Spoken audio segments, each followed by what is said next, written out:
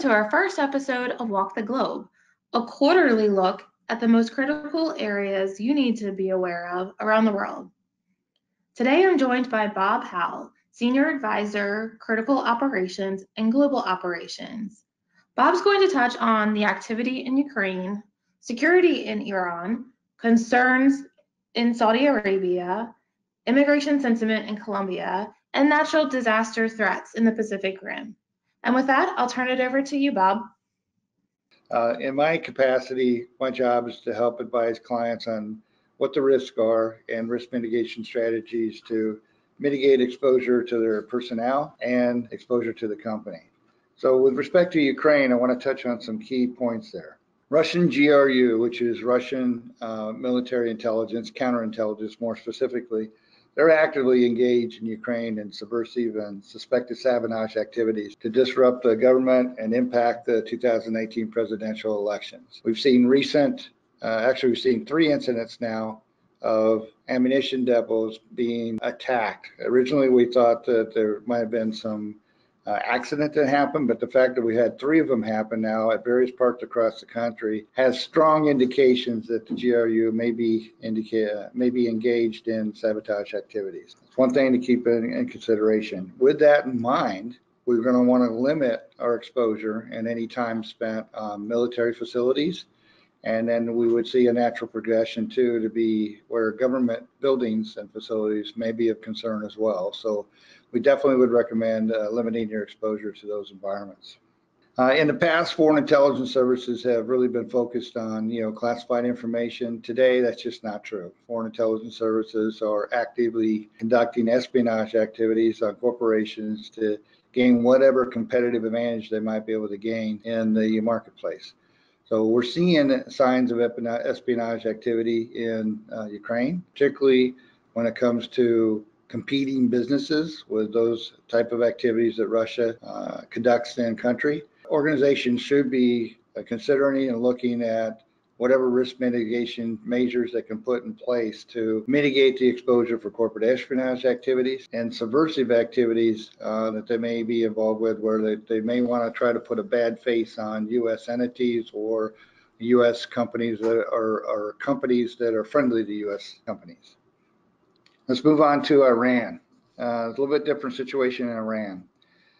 With the new U.S. sanctions, we may very likely see an increase in targeting of U.S. affiliated or friendly businesses by the Iranian government. This has happened in the past, typically when they're not happy with the political relationship with another country, then we see them start to target those kinds of organizations or those organizations that are friendly to their adversaries.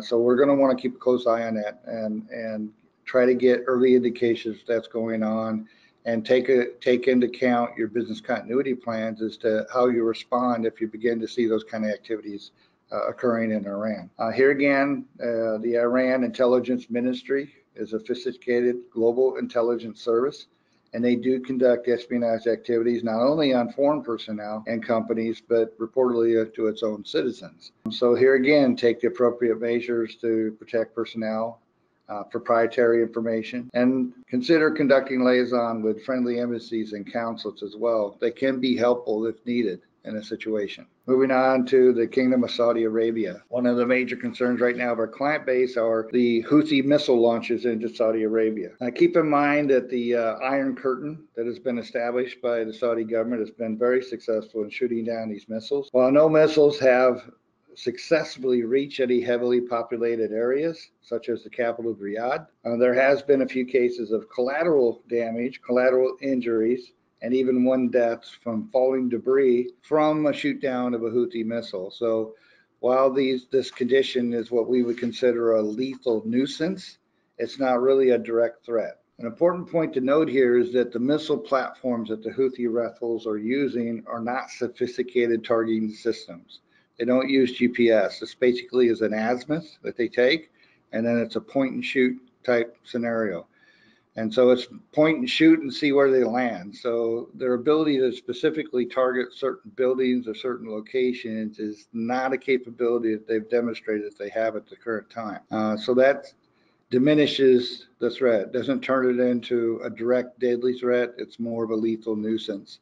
Keeping in mind that it's important in this scenario then to know where the hotel locations of your personnel are, to know where the job sites are that your people are working.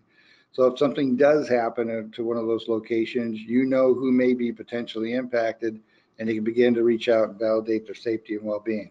Moving on to Latin America, I wanted to touch quickly on a couple of things. Colombia is having a little bit of a problem right now because we're seeing a lot of refugees from Venezuela coming into Colombia. So the local populace is starting to see an impact into local business, which isn't looked at favorably by Venezuelans, as well as local communities. So we're concerned we're going to start to see anti-Venezuelan sentiment and potentially protests and activities, and maybe even some lower level violence.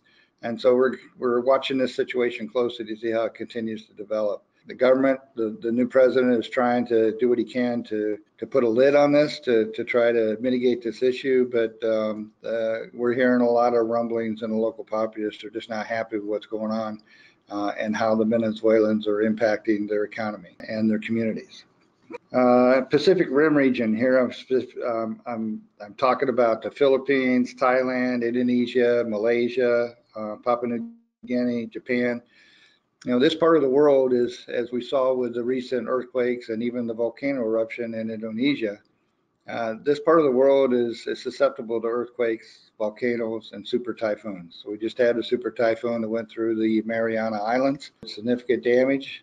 Fortunately, they seem to be fairly well prepared. We haven't seen a huge death toll. It is something that we have to keep in mind and be prepared for. It's important that your local incident management plans and your emergency action plans are current, are up to date, and that you are testing these systems and these programs at least annually, if not more often. Ideally, we'd like to see plans like this being tested with tabletop exercises once every 6 months, but at least on an annual basis. So it's very important that you stay on top of that. Tracking your travelers, knowing where they're at, so that when an incident happens, you know who potentially is impacted.